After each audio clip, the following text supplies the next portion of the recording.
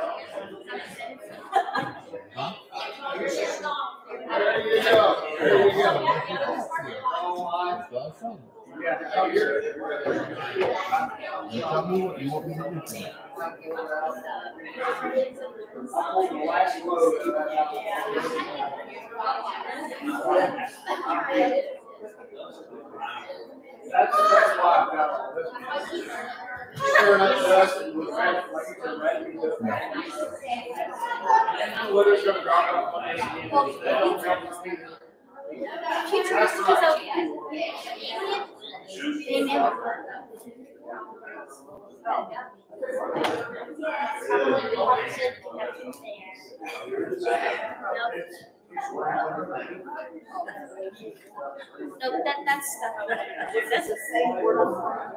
Yep. Cookies, coffee, bourbons.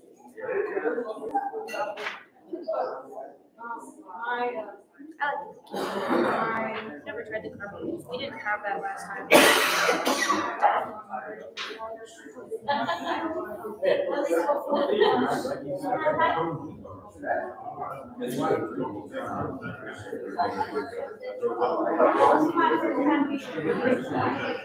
Welcome to First Baptist Church of Goshen. Let's all stand. We'll go to page 127. 127.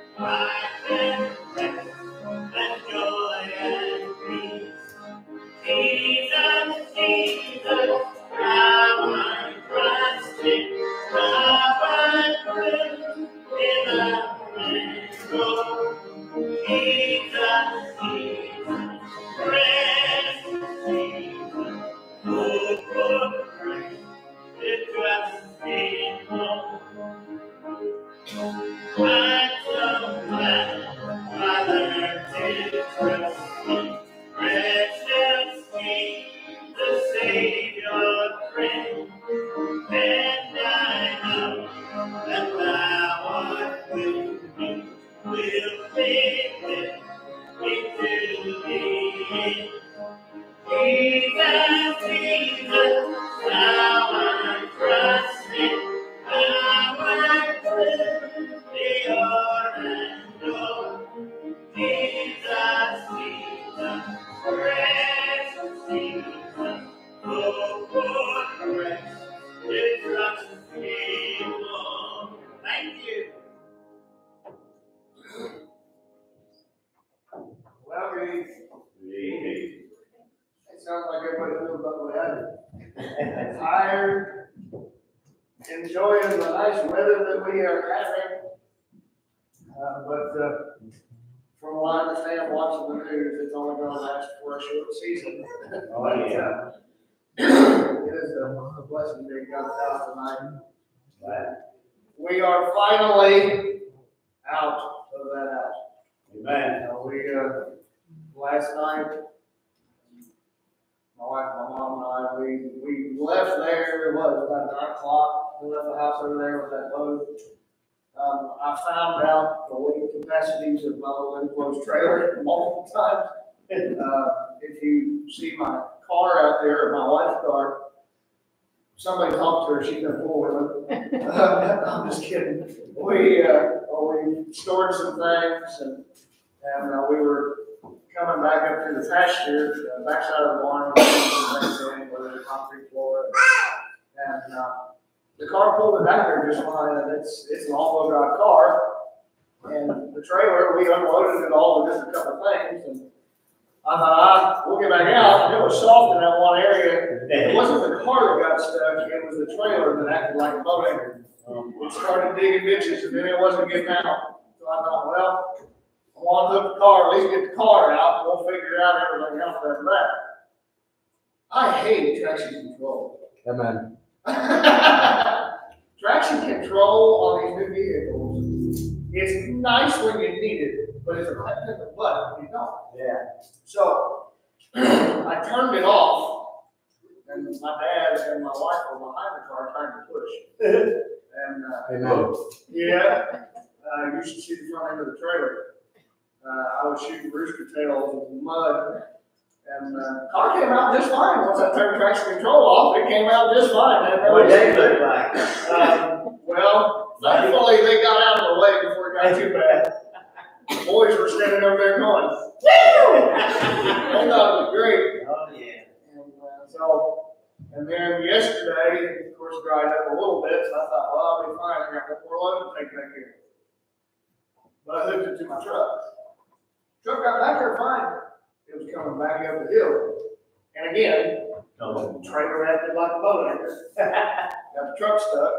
Then we had to use a tractor to get the truck out. Even in 4 loads, when you've got 8,000 pounds for a pickup truck, and it's soft and muddy, and you bury it up to the front axle, it's a little different. But we are out. We hauled the last load out last night at 1:30 in the morning.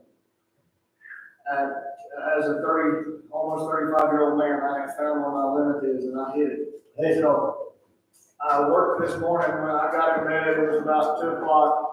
My alarm went off at 4:30, and I went to work. And so this afternoon, I come home and slept, is what I did all afternoon. But so pray for me. This is just sinuses. I'm stirring up dust in the house. And then, Brother Scott, we were talking about the pollen and the ragweed that is up. Of course, I'm allergic to both of us, so especially the ragweed. So that don't help me none either. But anyways, just thankful we're out of the house. It's done. I don't have to worry about it anymore. Now I can take a week or two to rest and then start doing everything else. Be in prayer one for another. Pray for the Smith family that Paul was married on Friday, 4 o'clock, is the funeral for his son. So it's a Spring Grove Cemetery, funeral home in Sharonville. So yes, sir. Okay. Visitation 3 o'clock to 4, and then the service will be at 4. So just be in prayer for them, and then continue to pray for our shut-ins, Dan and Priscilla, and pray for Ellen and Dawn. And Dawn just seems to progressively get a little worse as time goes on. Continue to pray for my dad's uncle. He had a good day yesterday. He was, my dad got a picture of him. He was sitting up. Looked like he was doing a little better, but he was just weak, extremely weak. So I just pray for him. Still trying to battle the pneumonia, right? So just pray on that. I want to read one of our missionary prayer letters real quick. I don't know how much I will read of it. It's quite lengthy. But this is from the Morales family in Israel.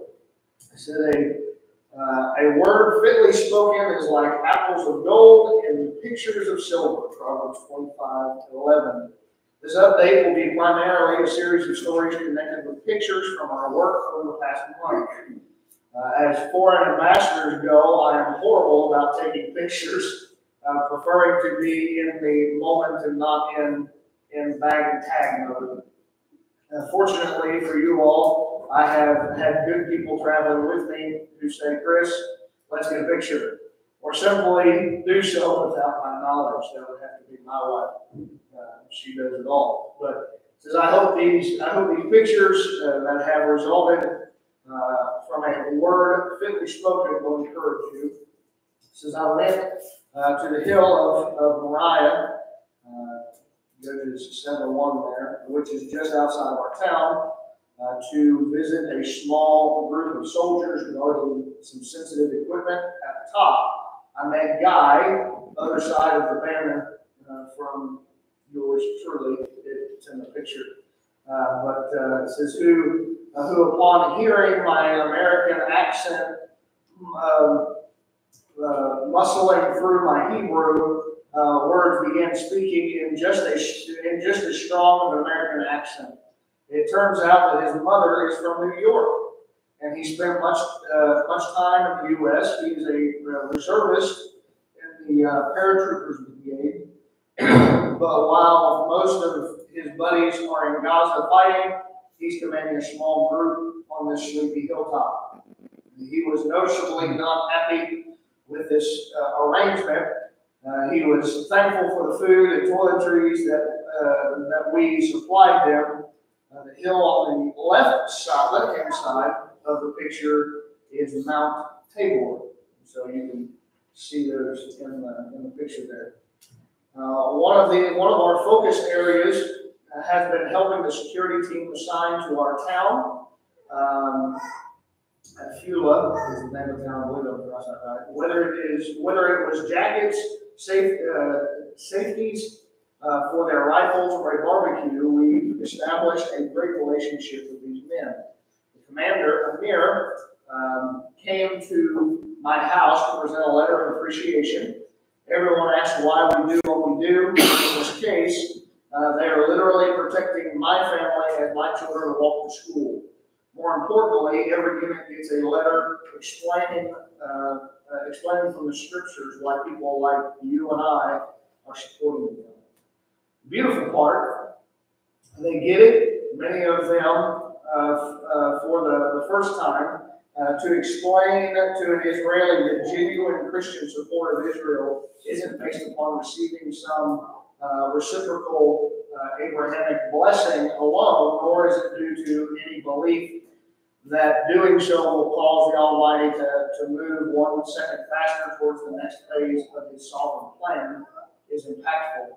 These men and women now know that we do so out of authentic love for the God of Israel and in obedience to the New Testament, which is perhaps the biggest shock of all to them. An often neglected part of this country is in the midst of threats from the south in Gaza and the north in Lebanon is Syria. We have the opportunity to deliver vests with ceramic plates and helmets to the security team responsible for protecting communities along the Syrian-Jordanian borders in the southern Golan Heights. These security teams are made up of members of the communities themselves, they're often left to themselves to procure equipment. We met the head of the team, Shen, I think is how his name is pronounced,Chen, Shen. And he took us to the overlook just outside of the community. He showed us the exact place where Syria, Jordan, and Israel meet. We met a soldier recently taken from the front line to watch this post, and a tank element nearby. And there was also a UN station doing absolutely nothing, which happens to be what they are profitable for, but I digress. Shen told us about the many security incidents there that never make the news. He and I really hit it off, and we have been invited to a Shabbat meal at his house. Please pray for this open door.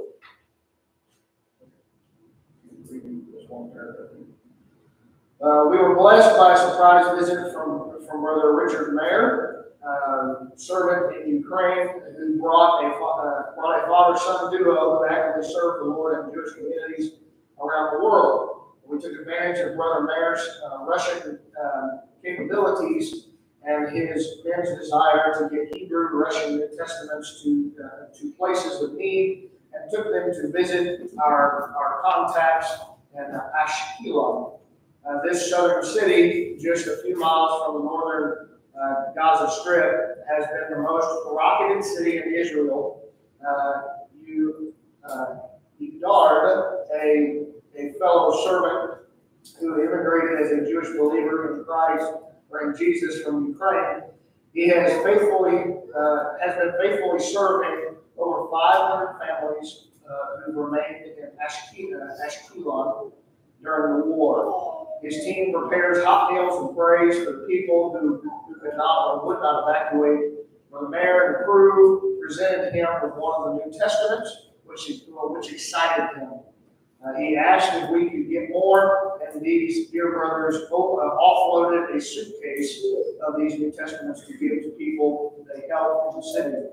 The pictures shows their brethren. The paragraph. Shows their brethren with some of the men that gladly received the word of God. Furthermore, Edward, I think it's how to pronounce it, Ward, showed us an audio Bible player. He says has been helpful for those who can't read. I recognize the player as one manufactured by a ministry in Israel, whom I have a direct contact with. I asked him if he could use more players, to which he eagerly said yes. I made a trip to the factory where the players are produced, and they just happened to be finishing a project with Ukrainian audio Bibles, and additionally teachings and devotions on dealing with traumatic experiences. My contact has 800 of these players, but had no one he knew directly in Ukraine or Israel he could distribute them to. Of course, the Lord knew all of this from the beginning, so now we will be getting a few hundred of these players for Ashkelon, with the rest going to Ukraine, and all of this was spurred by this surprise visit.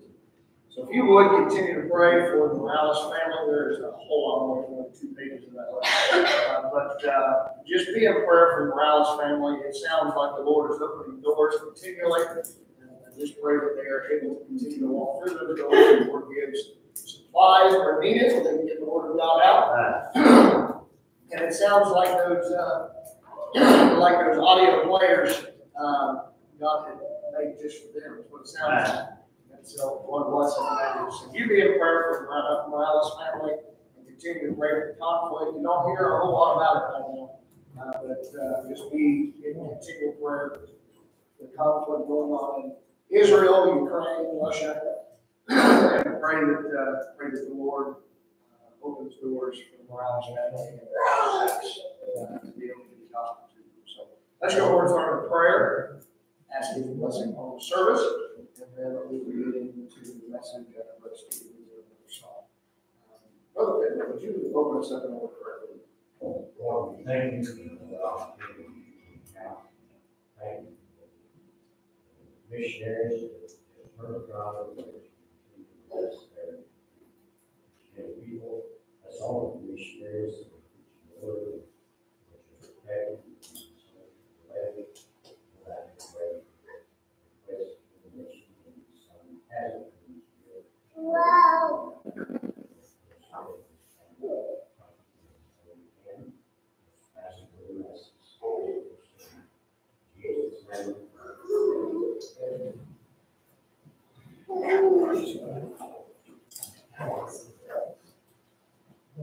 All right, call the name, please. We'll go to page 296. 296.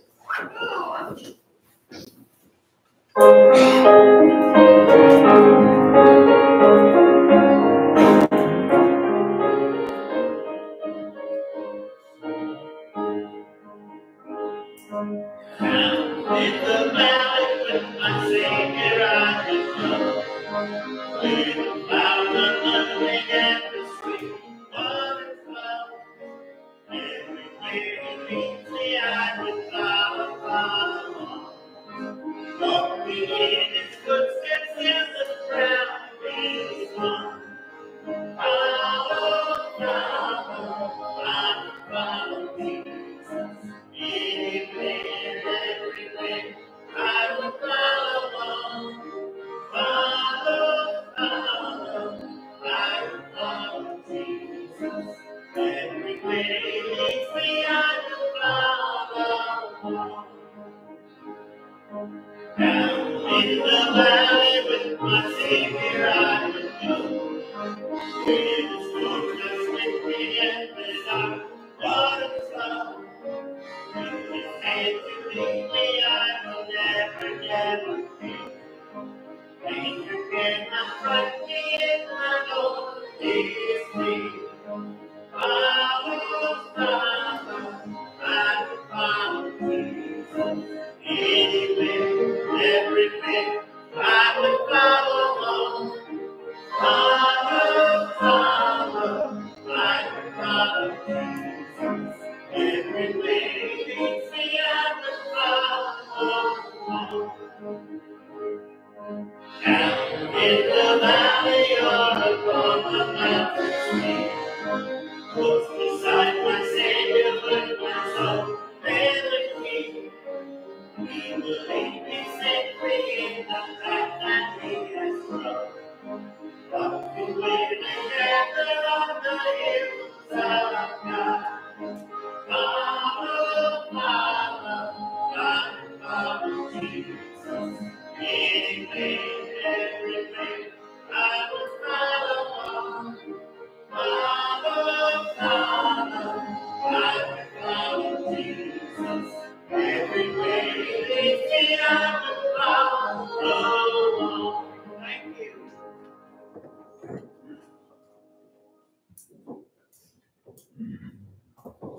Every Bible tonight, we went to First Corinthians chapter 5. First Corinthians chapter 5. Where we left off last week,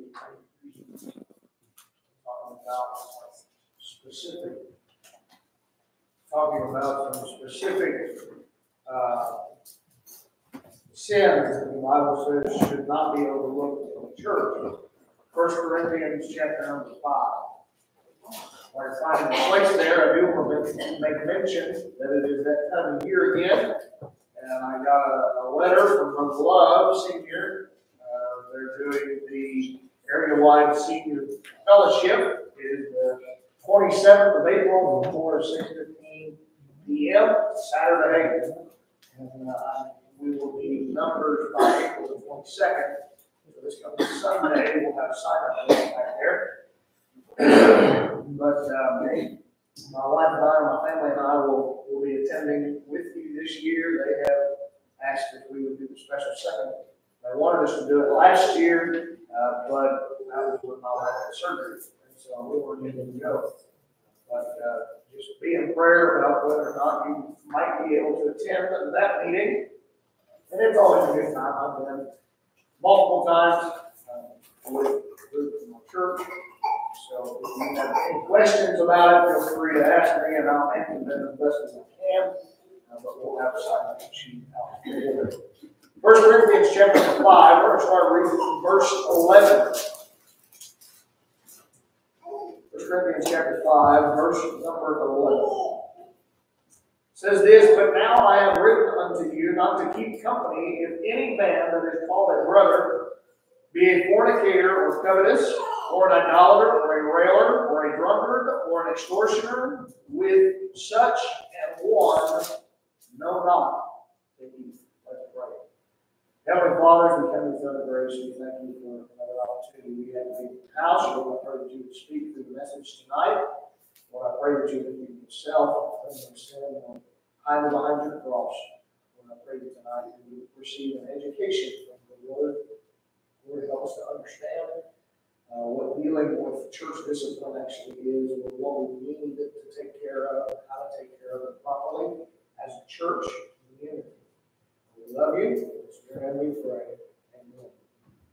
So the entire chapter of 1 Corinthians chapter number 5 is on the subject of church discipline. That's really the only thing it talks about. It talks about getting things out of the church, getting some things that are that had infiltrated the church there at Corinth that they were proud of. My grandpa and I were having a conversation about a church that we've had dealings with throughout the years, and how the pastor has completely turned, and people are leaving like mad. And there are some things that if the church is not careful, we will creep in, and sometimes it'll creep in, and by the time you notice it, or by the time you begin to deal with it, it's almost too late. Yeah. And it can extremely hurt the testimony of the church, or it can not only extremely hurt the testimony of the church, but it can actually close the doors of the church if not dealt with properly. I know of a couple churches right now that are literally closed down globally, that have closed down because of sin that got into the church or that dealt with it. And so, as we looked at last week, there was a man, a professing Christian, a member of this particular Corinthian church, who was immorally involved with his stepmother. Listen, if it wasn't in the Bible, I wouldn't believe it. But it is. It's nasty, but it happens. And it's the world that we live in today. Look at verse number 1. It says, "It is reported commonly," meaning I hear about it all the time, "that there is fornication among you, and such fornication as is not so much as named among the Gentiles, that one should have his father's wife." Ew.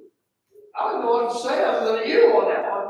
But Paul is trying, as a missionary, Paul is trying to refocus the church. He's trying to tell them, listen, there are some things going on in your congregation that if you're not careful, not only is it going to destroy your testimony, it's going to destroy you.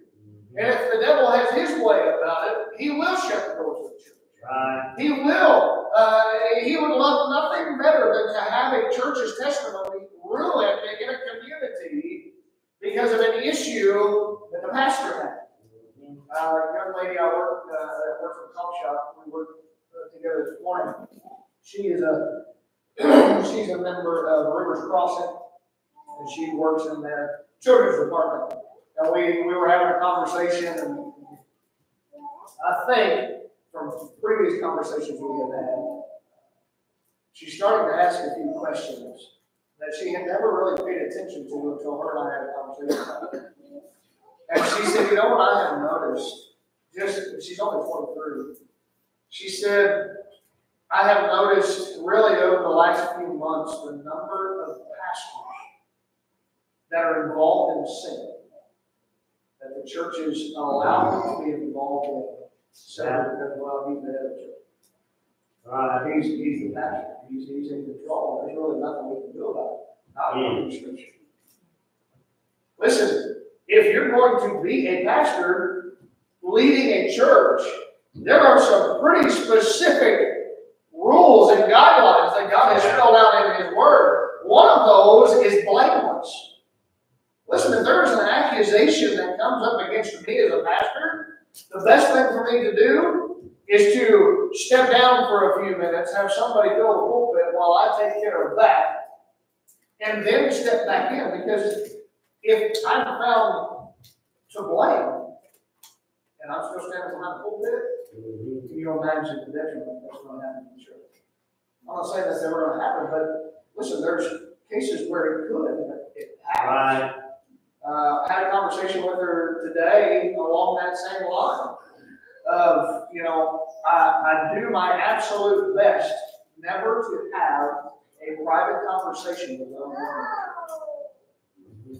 If they call me, it's on speaker from all. That way, she is my accountability.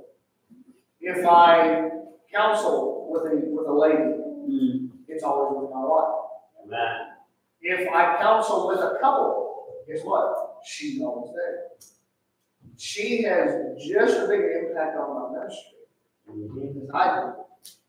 And so we had that conversation because one of the things she talked about was affairs that pastors are in, and yet it just goes unchecked. And I told her, I said, I do my absolute best never to have a private conversation with another woman in my office, on the phone.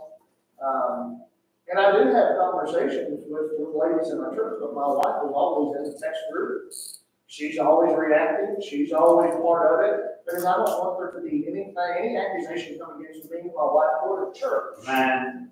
Miss Tammy cleans on Thursday. And a lot of times, when I leave work, I'll come by here, spend some time and do some things. But if her car's here, I just keep on driving. It's not that I don't trust anyone. I mean, for Pete's sake, I grew up with her boys. Tony and I are the same age. What's that? She's old, is that what it is? I'm not going to say it. That's what I said. I'm going to say it. Tammy, you're old enough to be my mom. But, at the same time, I do my absolute best not to give occasion to any type of accusation. And that's to protect myself and to protect everybody within the church. Right. And so Paul is trying to get through to the Corinthian church here. Listen, there are some things happening in your church that if they go unchecked and they continue, you're going to not only ruin the testimony of your church, but you are not going to be able to be an active witness within the community that God has placed you in. Because nobody is going to want to go to a church where there is active fornication going on amongst the leadership of the church. And if they do, something's messed up in their head too. Sadly, this particular church was proud or puffed up. There in verse number 2 it says, and ye are puffed up and have not rather mourned that he that hath done this deed might be taken away from among you. In verse number 6, we're going down there, it says, your glory is not good. Now know ye not that a little leaven leaveneth a whole lump. Yeah. Listen, they were glorying and that they were so tolerant, you could use a word of, I guess, hip, about sin, when they should have been mourning about it and dealing with it. Listen, when there is sin in a church, it is nothing to be happy about. At all. It is not something to stick your chest out. Yeah, we got this going on in our church. However, it happens a lot. Paul tells them really quite specifically to put that man out of the church. Look at verse number 13. Right. It says, but them that are without God judgeth Therefore, put away from among yourselves that wicked person. God made rules, not me. Listen, if there is sin going on in somebody's life and you have gone to them multiple times, you have tried to do things rightly and in order according to Scripture, if they still continue in the sin they are in with no repentance, it's time for them to leave. Right. Because that little bit of leaven can leaven the whole lump. Listen, it can creep in and other things can start to happen if we don't deal with the problem at hand. And so not only did he say to put them out of the church in verse 11, which we read there, he tells them not even to eat with them. With such, there to be at the end of the verse, with such and one, no, not to eat. He said, don't fellowship with them. Don't fellowship with them. Listen, Christ spent a lot of time in his earthly ministry. You find where he fellowshiped a lot around the table. He did. He spent time teaching his disciples around the table. He spent time with other believers around the table, building relationships with them and teaching what he was going to do. And there were some things that they, of course, didn't understand. And still today, there's some things that we don't quite understand. But he was teaching them what he was trying to do, what he was going to do. Listen, there's a lot to be said about fellowship around the table with people of God. I enjoy having dinners. I do. I enjoy when we get to sit around the table and just share a meal and conversate over random things, whether it's things going on in the church or things we've seen God do in our lives, or whether it's just a random conversation, just to kind of get to know each other a little bit. My wife, when she does ladies fellowship, she always likes to play some type of a game where she'll ask questions, and everybody doesn't put a name on it, but you can write down something about yourself that nobody knows, pass the papers around and everything, and then they'll start reading them. It doesn't have to be anything major, but listen, it helps us understand each other. It helps us fellowship a little bit better if we know who we're serving with. It's important to know how each other is able to serve. And so the Apostle Paul expands on this in verse 11 there about not eating with them at the table, but there's a list, six immoral sins which require church discipline. So we're only going to make it through one of them tonight. Number one, first and foremost, we've already talked about it a little bit. That's fornication. Fornication is a Greek word that is known as pornos, or the word porneia, from which our English word pornography comes from. And so it's a very general word which includes all manner of immoral or sexual sins. That's a word that is not used behind doors today. But I think it needs said. I'm not trying to be nasty, but it's a word that needs to be discussed. It's a word that we need to have conversations with our kids. Yeah. It's not my job to do that. It's the parents' job to do that. Okay? I can give you scripture. I can give you the word of God. I can speak about it in a broad sense of the term up here. But when it comes to more detailed things, parents, we ought to take the initiative to talk to our kids about this and be open with them about it. Now, I understand, depending on their age, you tend to shy away from certain things, and I get that too. We've had questions asked by all three of our kids, and we've had to vary our answers depending on their capability of understanding and the terminology used to continue to keep it innocent at the same time. So understanding and knowing how to do that is a big thing.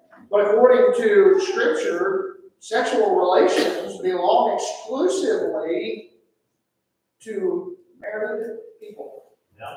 Exclusively. And so, to a husband who is a man, a husband, you understand, who is a man, and a wife who is a woman. In the beginning, when God created Adam and Eve, He created them male and female. Yeah. Okay? That one's spelled out in Scripture. There doesn't need to be an argument about that one, but the world likes to argue about it. So any and all immoral sin contact between people who are not married to each other is the sin of fornication. And so the words used in Acts chapter 15, verse 20, Christians are commanded to abstain. Go to Acts chapter 15. Acts chapter 15. I'm going to close out in just a minute. This one. We will. I think I'll even make it all through this. From moving, we have not been able to go to the gym like normal. However, I have a need to do. I got up this morning and I texted my wife when I got to work. I said that I have worked out pretty hard in the gym, but I can feel every muscle move right now. The gym owner even texted me today, and he said, "Hey, are you okay? I haven't seen you in a week and a half or so." I told him what's going on. I said, "I've been working those muscles that I've been building at the gym." And he's like, "Oh, dude," because I understand. He said, he said, "I wanted to let you know we miss you." But anyways, Acts chapter 15, verse number 20 says, "But that we write unto them that they abstain from pollutions of idols and from fornication, and from things strangled and from blood." Listen, we are to abstain in Acts chapter number 21. Go there real quick. Acts chapter number 21, verse number 25. It says that we are to keep themselves, the Christians. Verse number 25 of Acts 21.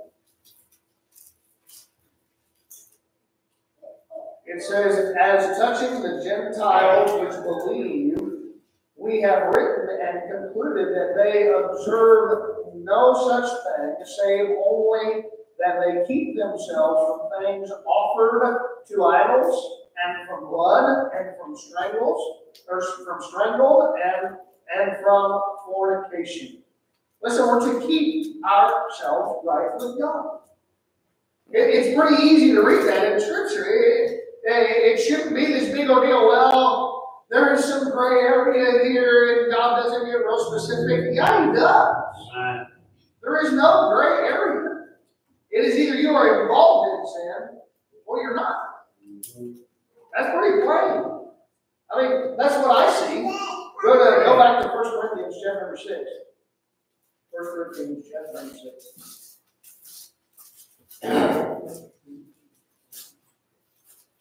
1 Corinthians chapter 6, go to verse 13. And really, we're looking at the latter half of the verse. So we'll read the whole verse. It says, "The meats for the belly, and the belly for meats, but God shall destroy both it and them. Now the body is not for fornication, but for the Lord, and the Lord for the body." Look down in verse number 18, same chapter. It says this, it says, "Flee fornication. Every sin that a man doeth is without the body, but he that committeth fornication sinneth against his own body." Listen, there is something unique and profound about this particular sin. Paul writes that a fornicator is sinning against his own body. Not just against the church, not just against God, but he is sinning against his own body, because that's not what God intended us to do. We were intended to have fellowship and relationship with God. And if there is sin in our life, that relationship cannot be proper. Just like if there was something in my life between me and my wife, that relationship there could not be proper. If I've got something like this going on, we would struggle. We would have issues. That was another conversation I had with a young lady at coffee shop, she's getting married in June. She's all excited. And she said, we're enjoying the planning process of the wedding. She said, we weren't going to do a honeymoon, however, through counsel of our pastor, he said, you need to do that. You need that week, because if you wait, you'll never do it. And so they decided just to go to Pensacola, and she said, we've never been anywhere by ourselves, which is really a refreshing thought, because you don't hear much about that today. Yeah. She said, we've always either had somebody with us, we're out in public, he doesn't come to my apartment, I don't go to his, because he's an actor in college. She said, but especially right now, she said, when we meet up, it's either at my family's house, his family's house, or in a public setting, like a coffee shop, or somewhere where there's accountability. And she said, I really, really want to keep my testimony from down to the lake. And it almost brought a tear to my eye, because you don't hear about that a whole lot. I said, that is fantastic. I'm glad you're doing that. But she said, I've got friends that I've grown up with that, they go on trips together and by themselves. And, once they're 18, 19, 20 years old, out of the house, they do whatever. And anymore, they don't have to be out of the house. If they're 18, graduated from high school, I know of a young lady that her parents are letting her go to Ogden Hills with her boyfriend. Just the two of them. Didn't even know you could rent a hotel anymore at that stage. I mean, they're not even in their 20s yet. Neither one of them's 21. I think she's 19. I think he just turned 20. But listen, if we're going to keep a right testimony in front of others, you know what's going to have to happen? We're going to have to flee temptation. We're going to have to flee anything that would bring an accusation such as immoral sin on our life. It does internal destruction to a person like no other sin. Because intimacy, sexual intimacy, is the deepest uniting of two persons in Scripture. I'm not trying to be nasty. I hope you don't think I am. But this needs to be talked about. It needs to be taught on.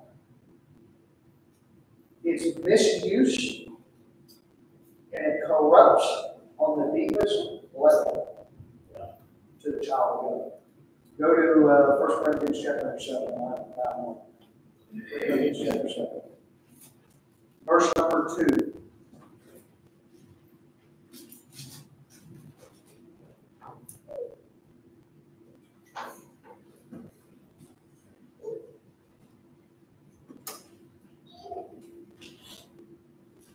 Says this, nevertheless, to avoid fornication, let every man have his own wife, and let every woman have her own husband. Because we're living in a time when a lot of 20-somethings are extending their adolescence into their 20s and even their 30s, and by doing that, they are much more vulnerable to immoral sin. Can I say this? People need to grow up. People need to grow up. Listen, we're changing some things in our bylaws because in our bylaws, a 12-year-old can vote. I don't trust any 12-year-olds in this session right now. Not even my own daughter. She's not 12, she's 13, but that's a hard one as well. But I don't trust her capacity to make a major decision yet. Has she proven to make good decisions? Sure. But there is still that capability in her, just like in myself, when almost 35 years old. One bad judgment call can lead somebody to sin. One. It does not take much. Go to chapter 10 real quick. Corinthians.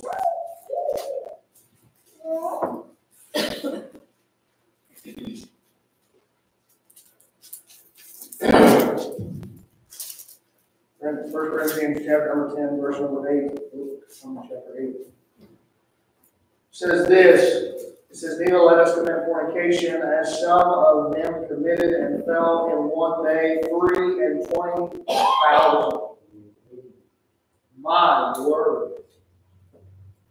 That's a large number, but honestly, that number right there probably is pale in contrast to the number today. Oh, yeah. Because there's so much of it going on. It's not taught in churches anymore to flee fornication. As a matter of fact, there are some churches where it is encouraged. It's encouraged. Sadly.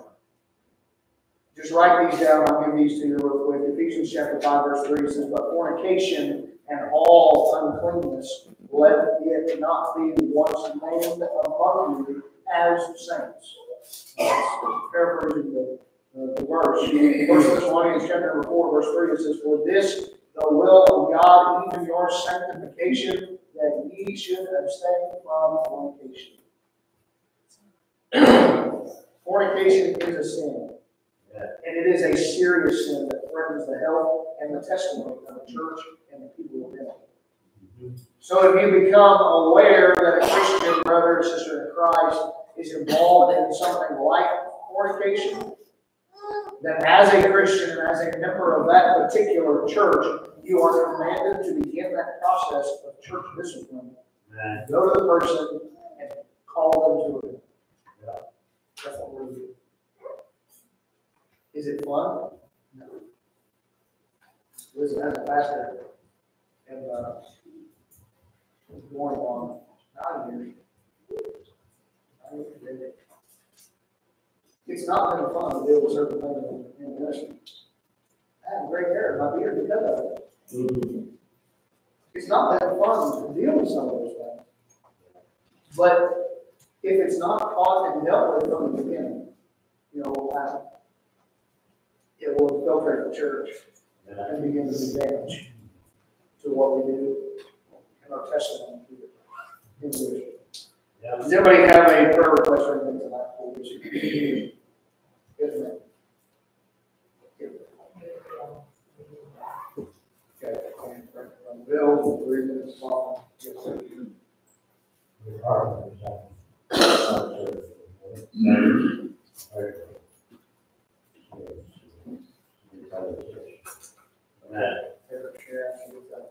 Tomorrow, Brother Carpenter, his vital signs are up and everything. You know, he's doing the surgery, and so they turned him over to hospice. But evidently, maybe the Lord got other plans. But he said, you know, listen, if I have the surgery, if I have the table, I was the judge ever. So you know, that's the way of looking at it. Just being perfect. Yes, sir. There's a boy that came out of school named Grayson, and he's kind of with heroin. She is not good. Okay. Grayson, you said? Yes. Great for question. This is they're actually going to call it as a first one. Okay. From there's the school, and you'll see his aunt that got struck by a truck. There you go.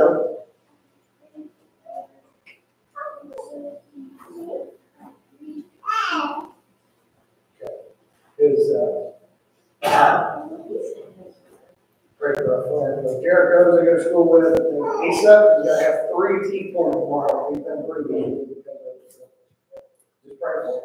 Anybody else? Mark?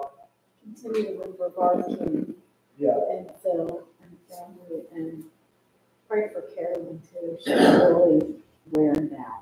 Okay. Pray for him. I have a man and his wife.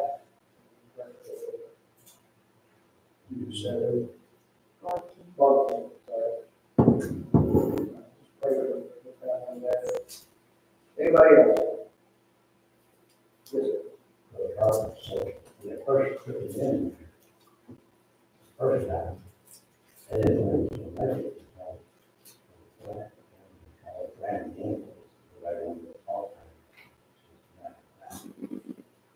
he said, "You promised me I'd go to heaven then." I love our carpenter when he's going through some things. opened up a box, and he had given me about 5 other boys. He had created a little group within the school called the Marchurians, which is simply a witness. And he had given us all a little New Testament, the other Bible, that we learned to each one of us, not going through certain things. 2 days a month, we would all meet with him in his office, and we would go out to lunch and go out knocking on doors for him. Memories of things, that other preachers have invested in my life for other years, and I really appreciate all that. Amen. Brother Parker is one of them. So pray for him, pray for his family. His surgery is at 7 in the morning. He's going to have how many? Wow. He's going to have his valve replaced. So you be in prayer for him. Anybody else? Yes, ma'am.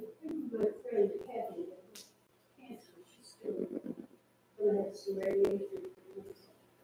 Somebody else with her eyes, it's really bad, so she needs prayer. Okay, you be in prayer. Kathy. Okay. Anybody else? I'm going to say this only because it directly involves me and a few other men in the church. It's getting warmer. You know what that means? It means the two-wheel vehicles come up.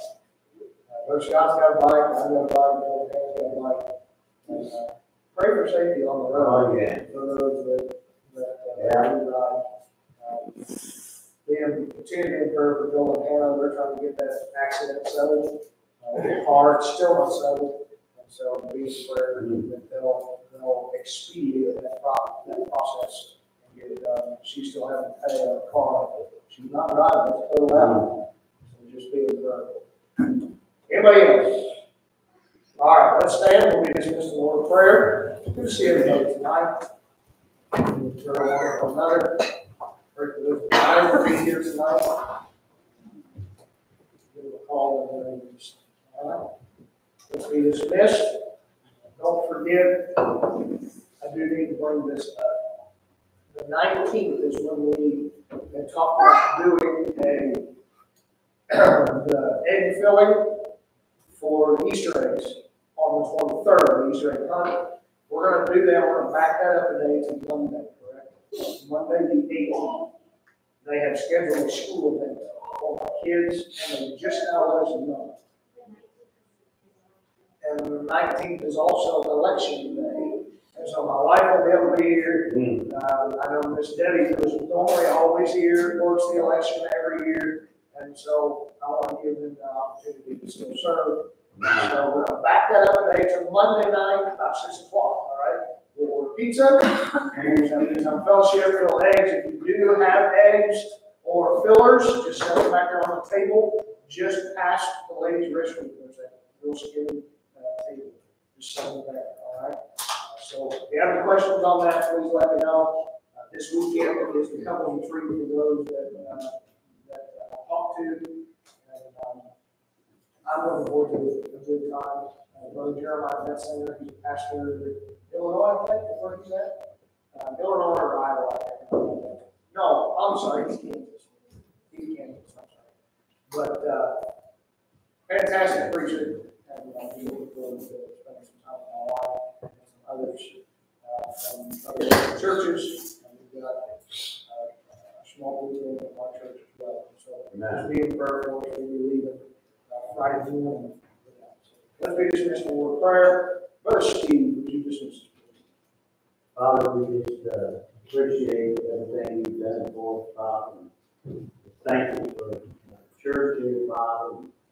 Father, I pray that we will keep everything in order and try our best to serve you as best we can. We need you, Father. We need the Word of God, and we need each other, Father. Just help us keep on keeping on. Bless all the missionaries all over the world. Bless Israel. Bless, Father, the sick and afflicted. Our prayer requests, Father. We have so many that's having problems, and just pray that we'll keep praying for them, Father. We ask in Jesus' name, amen. Amen. So we